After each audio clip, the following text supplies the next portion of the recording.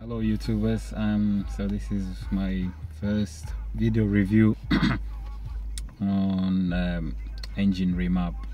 So I've been looking into getting this done for quite a bit. My car, I drive an Audi A5 2 liters diesel and with 163 brake horsepower.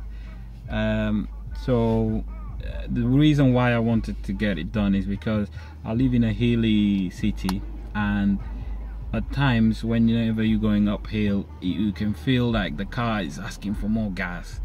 And the reason being, obviously, the Audi A5, it's a hatchback, by the way, 5 doors, it's a heavy car, and so therefore you need to have a substantial power in the car in order to go uphill.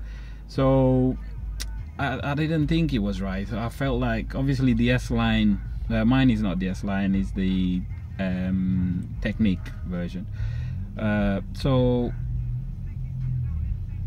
Sorry, just got a nice car driving past. So really I felt like I needed more power. So I researched about the best companies around where I live, where I could go and get it done. So I visited this place, SLT. This is their business car, and the diagnostic and remap, etc. So I spoke to the guys at the garage. They said, yeah, it can take up to 2 hours. The price was good as well. So I did spend a few hours yesterday to find out the pros and cons, and I would say 95% of the comments I read was all good. People were happy, their car felt faster. But the best review I've seen was this guy who also with an Audi A5, who said, do not expect to drive an Audi A5 and then after the remap you're gonna be driving a Ferrari engine.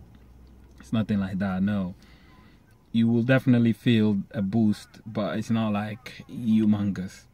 So anyway, moving forward, so I went in today, took my car in the morning around 10 o'clock.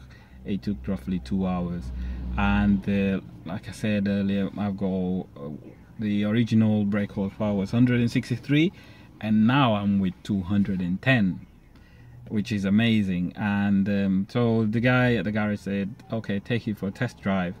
Obviously being close to 12 o'clock was rush hour, not rush hour, but it was quite busy, a lot of people out having lunch. So I test drove it, and you could definitely feel the kick whenever you press the gas, so I was quite happy. But I think I still need more time to actually realize. Obviously I've been driving this car for a year, so I know where it struggles and where it doesn't. And so the guy even at the garage said, okay, leave it for at least a day, keep driving it. I think after 24 hours driving the car, the new brake horsepower will definitely settle in, and you definitely notice the difference constantly. So this is my first review, just to say that I went in, did the remapping. Now I got 210 when I used to have 163. So I'll do another video next week to let you guys know how everything's going. Peace. Thank you.